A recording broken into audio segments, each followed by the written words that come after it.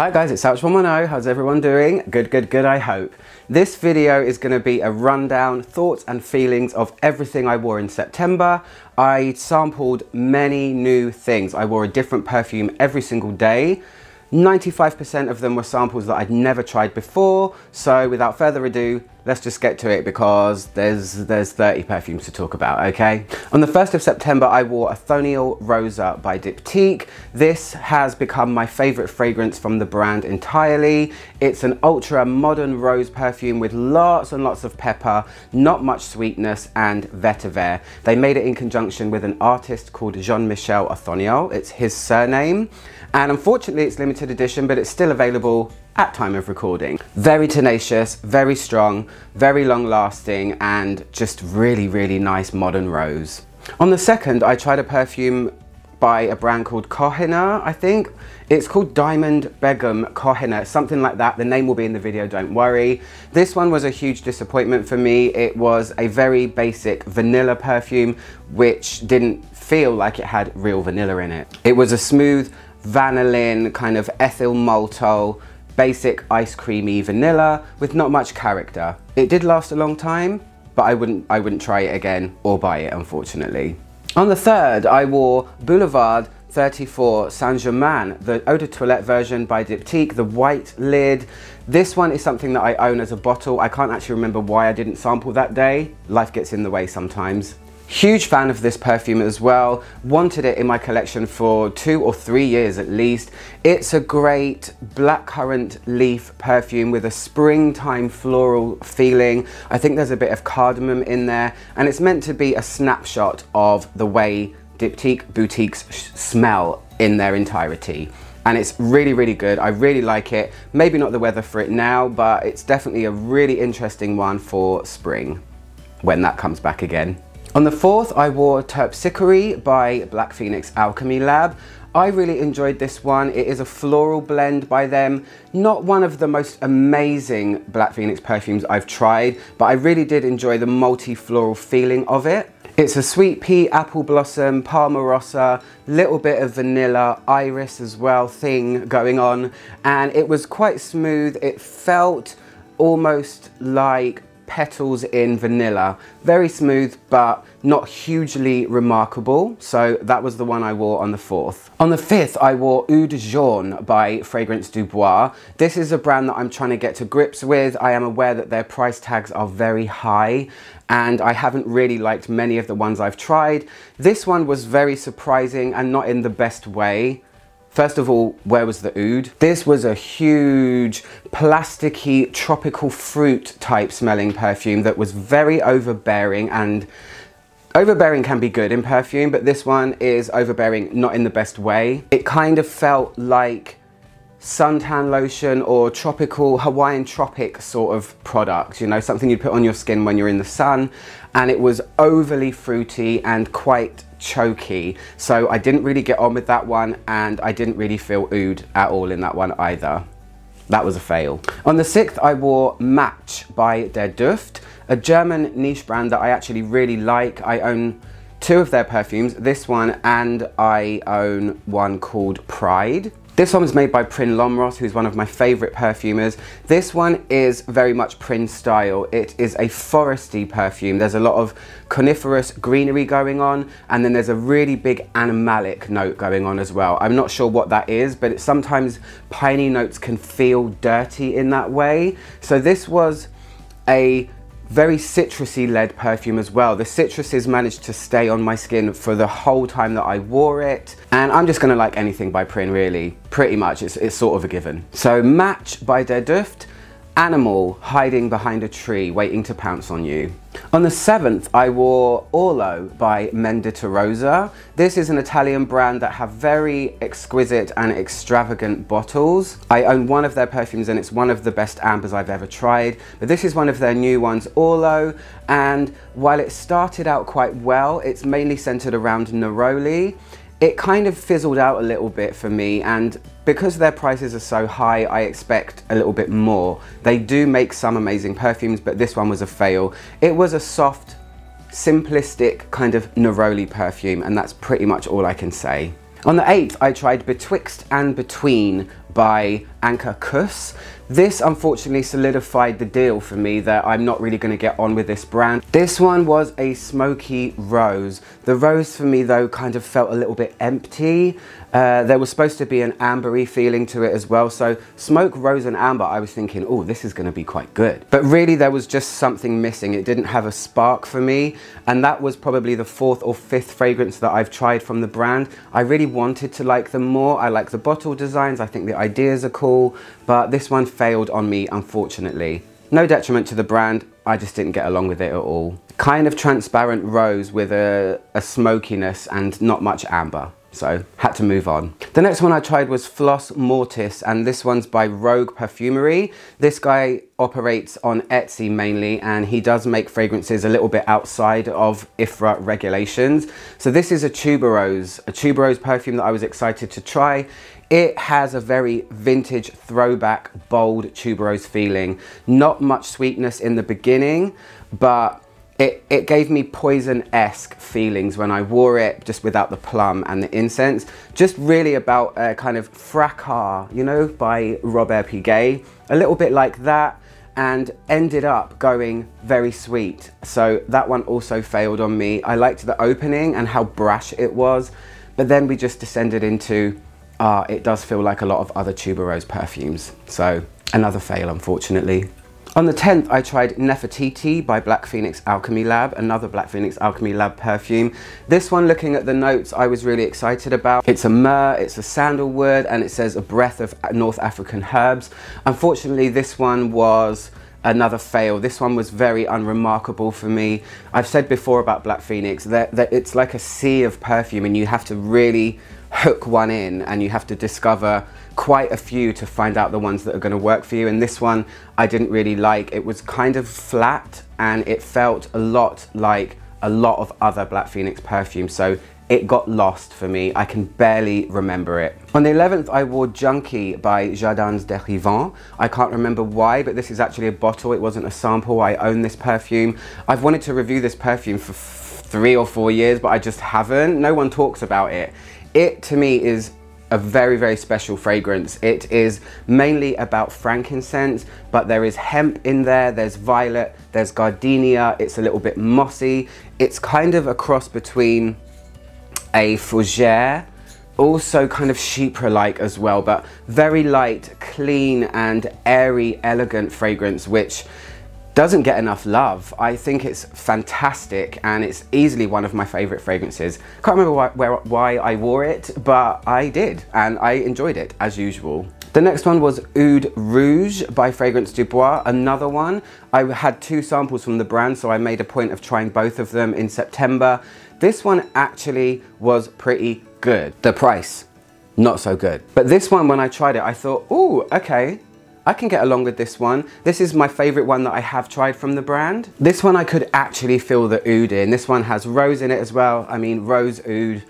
It's like cheese and pickle, you always find it. It was a bit fruity, there was geranium, slightly ambery, and it felt a lot more spicy than I was expecting. So for me, it almost felt like it could have had carnation going on. Maybe it was the geranium with something else, I don't know, but I liked it. It was kind of spiky and a little bit dark and not overly oudy, and the oud that was in there felt nice. It didn't feel dirty or skanky or animalic, so that was a thumbs up for me from the brand, and one of the only ones that I've actually liked.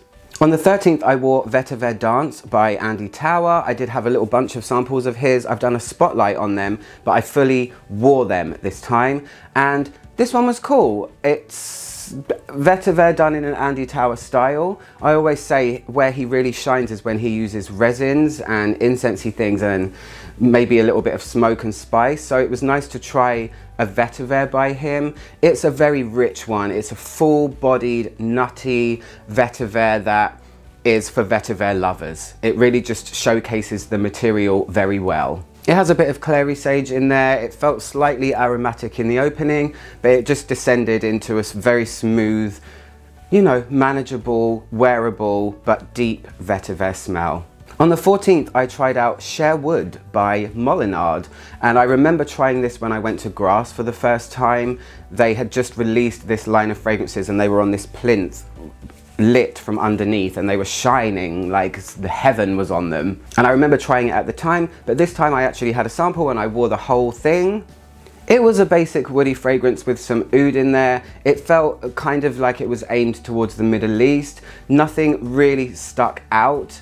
It just smelled woody to me, and mainly oud. Kind of characterless, but it was okay. I wouldn't try it again and I wouldn't buy it. On the 15th, I wore Douleur 2 by Bogue or Bogue. I am familiar with Douleur 1, or just Douleur. Means pain, by the way, pain. This is a monstrous fragrance. It is a sweet perfume that contains things like mint and strawberry and bubblegum and some kind of dirtiness. There's also watermelon in it.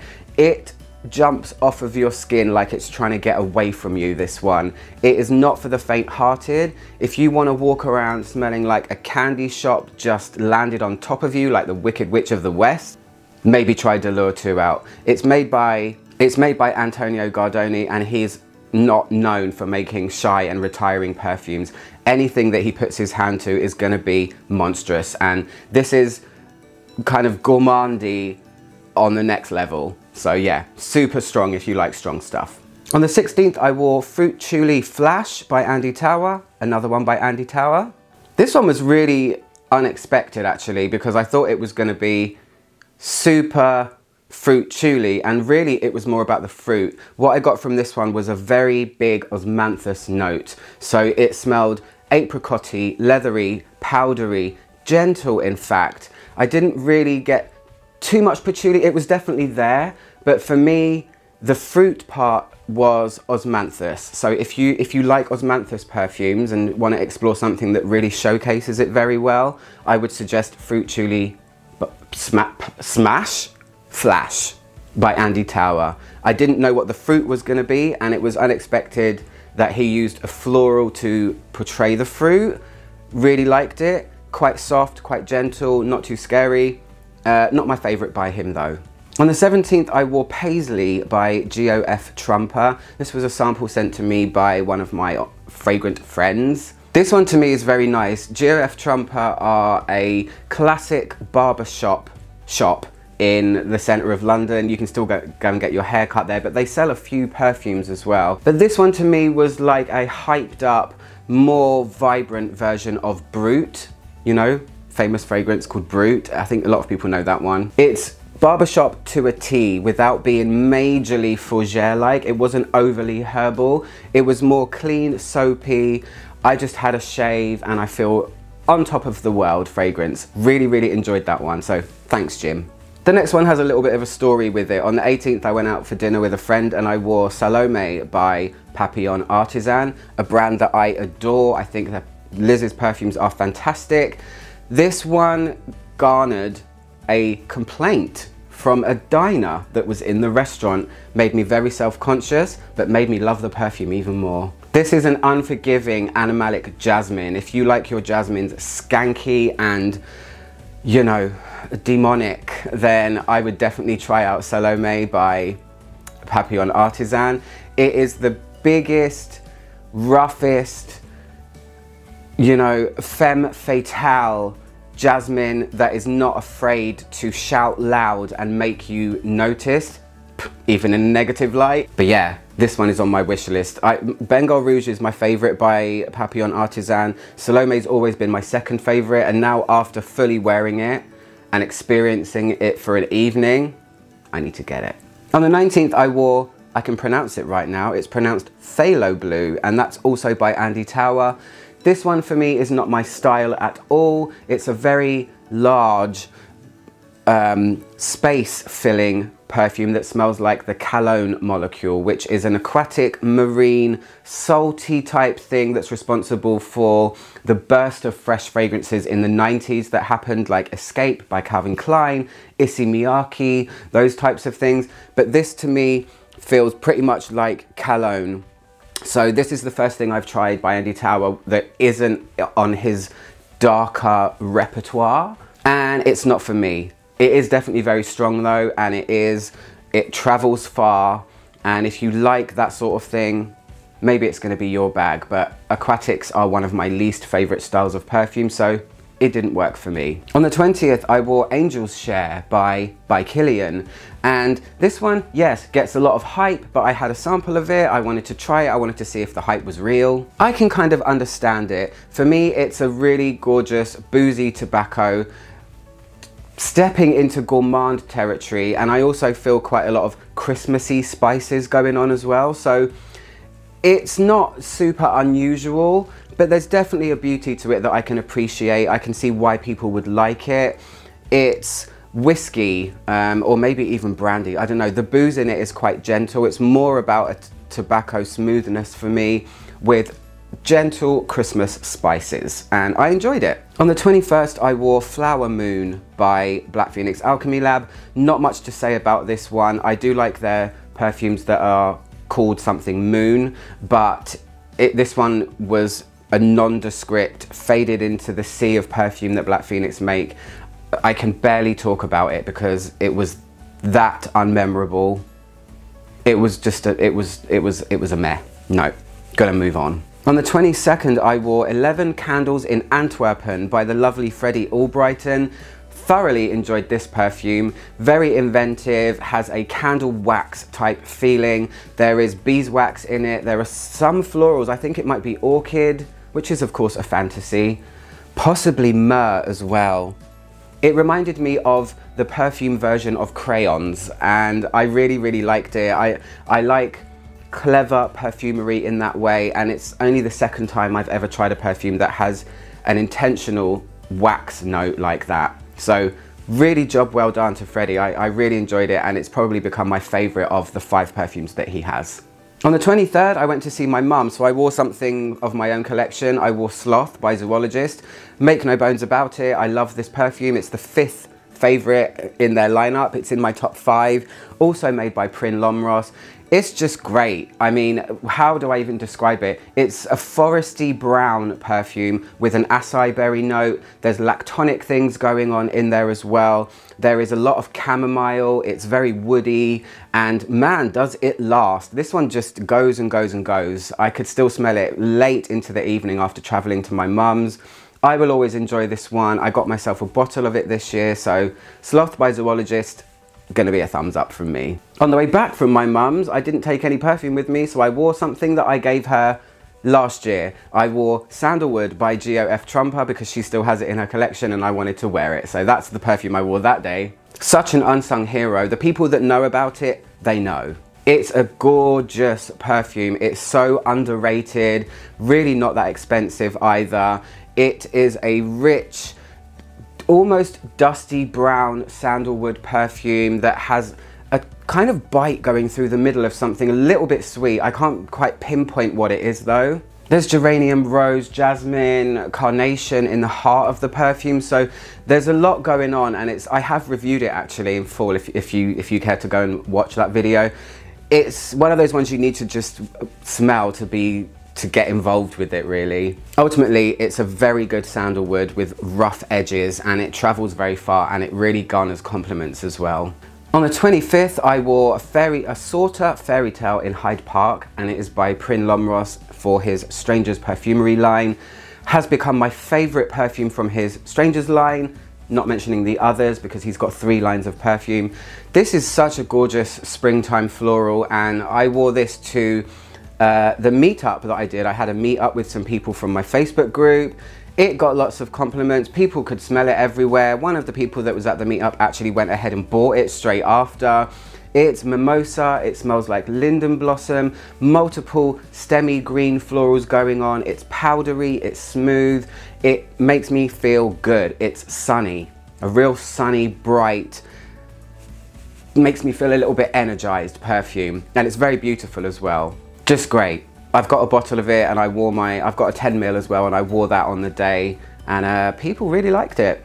On the 26th, I wore a sample that I got from the meetup the day before, and oh my gosh, why did I have to go and fall in love with an incredibly expensive perfume? £550 this perfume costs. It is called Number One, and it's by Clive Christian. It's the masculine version of it. Oh, I mean, What the hell? This one to me is like the masculine version of Samsara. It shares a lot of notes with Samsara. There's the violet, there's the ylang ylang, there's the sandalwood. The feminine version is even closer to Samsara. This is like Samsara pour homme. Why that price though? I mean, come on. Absolutely exquisite perfume, woody, elegant, smells very expensive, lasts a really long time, never gonna have it, never mind. But Samsara pour homme is the only way I can sum it up. On the 27th, I wore another perfume by Andy Tower, and it's L'air des Swiss Alps. It's the air of the Swiss mountains. And this one was a tricky little trickster. This one's like a jack in the box waiting to come out. While it starts with a petally floral feeling that makes me think of, okay, this could be about mountain air and some white flowers that might bloom on mountains, maybe lower down, not high up in the snow. That's how it started, but then it reveals a deathly cumin note. Bam! Hits you like a ton of bricks. If cumin is a dodgy note for you, and for a lot of people it is, really be careful when you try this perfume, because it starts out sweetness and light and then it pulls you down a tunnel into the darkness. Skanky, sweaty, dirty cumin flying all over the place. On the 28th, I wore Isle of Demons by Black Phoenix Alchemy Lab. I've been trying a few of them, as you can tell. This one didn't work for me either. When Black Phoenix perfumes fall into a nondescript category, I kind of just disregard them. They have to jump out at me straight away, because I've tried 400, possibly even 500 of their perfumes. So there's a lot that have been tossed to the side, and I wanted this one to work. This one's all about a greenery. They say there's carnivorous flowers in it and some resins, and I was really excited for it to be great, but it wasn't. We're just gonna leave it there. It was flat. On the 29th, I wore Florgasm by Heretic, a brand that I'm really interested in, but they're not easy to find in the UK here. This one is, upon reflection, it's really just about hedione, the hedione molecule, which is a molecule that perfumers use to create a floral feeling in perfumes. They use it to fill gaps and bulk out things that might be missing. It's a very interesting idea, but really it's very one-noted, and I would use it as a layering tool. Hedione is something that is genuinely floral smelling, but on a kind of white floral feeling. It's kind of like jasmine, but sometimes it's barely there. It's kind of transparent, and that's all I got from it. And on the 30th, the last perfume I wore was another perfume by Rogue. It's Champs Lunaires, Light Fields. I'm not sure what it means. Another tuberose, very much in the same vein as the other tuberose I tried.